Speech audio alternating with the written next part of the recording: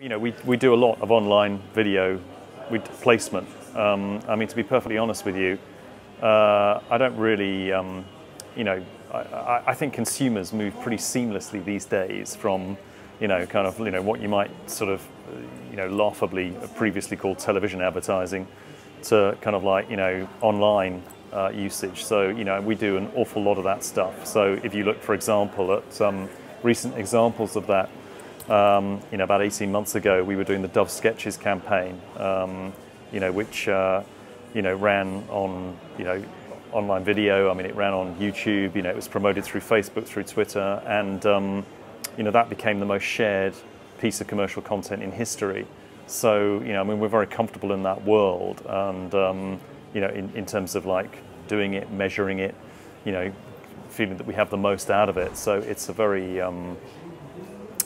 kind of like integrated part of what we do in terms of mass communications these days. I mean, frankly, it would be fairly surprising with a campaign if we didn't do some element of online video. So, it's a very much part of what we do today. I mean, quite honestly, in terms of programmatic, I mean, I think we're getting towards a point where all media will be bought programmatically before very long. And, that's increasingly the world that we're moving to.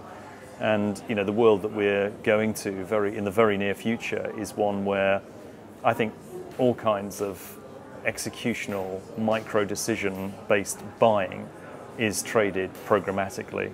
And that whole process will be automated in the very near future. So, human decision-making is going to kind of get elevated to, managing sort of stacks for clients, which include all kinds of, data feed and, other agencies and, offline media feeding into those areas. So, I mean, I see it as being a short step from where we are for all media to be traded programmatically, quite honestly. So, in terms of all the media reviews at the moment that are going on, I mean, I think right now it favours having a fairly cool head, quite honestly, because some agencies have got sort of like half of their billing up for review at the moment because you've got some, I mean, this is unparalleled in terms of living memory, just so much business in review at the same time.